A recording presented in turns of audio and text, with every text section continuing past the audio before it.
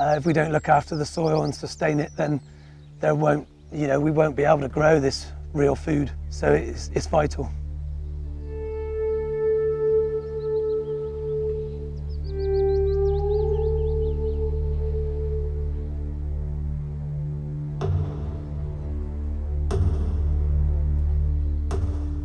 You know, you're not going to be able to keep up with the big boys who are throwing chemicals on everything all the time, but you end up with tastier food, and you end up with healthier food, and you end up with healthier soil.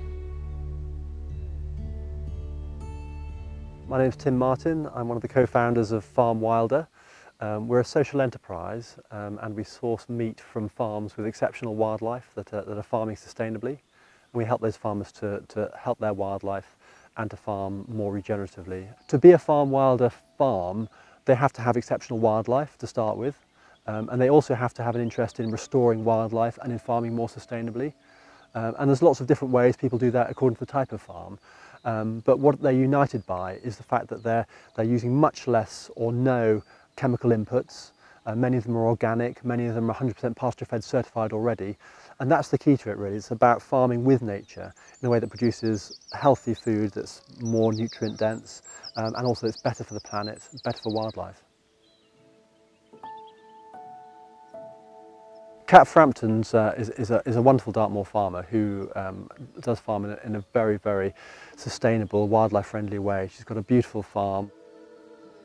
We don't use chemicals, so we don't use fertiliser. We don't put any nitrogen onto the ground to make the grass grow.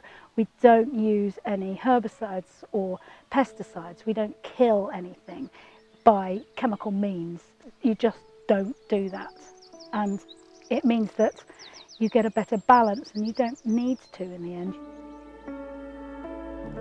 You get a lot of rush and a lot of reed, and it looks a bit scruffy. The cows walk through it and eat and come out looking fine the other side, and instead you end up with, well, birds all through it and butterflies all through it, and you take a step and there's just like bugs jumping away from your feet. Because we've farmed so unsustainably for so many decades in Britain, so many places the soil is exhausted, the wildlife's gone. So regenerative agriculture is all about bringing that back. It's about restoring the soil to health. So it's a very hopeful thing, really, regenerative agriculture, and that's what our farms do. They're trying to make the countryside better, better for the environment, better for wildlife, and better for us in terms of the food it produces.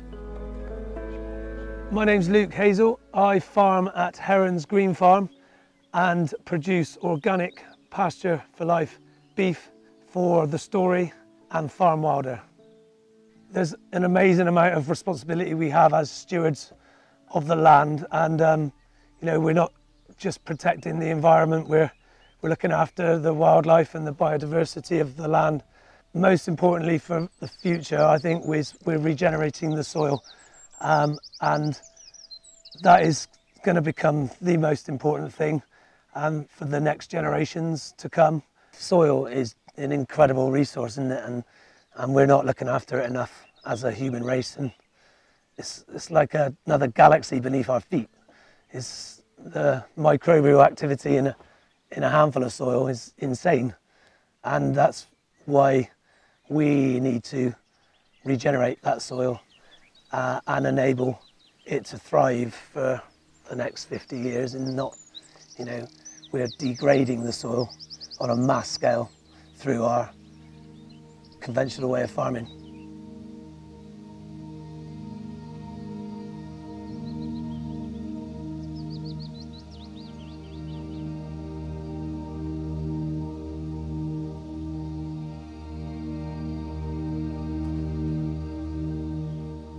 What's really encouraging is that people are really starting to talk about climate change, about biodiversity loss, and what we can do about that.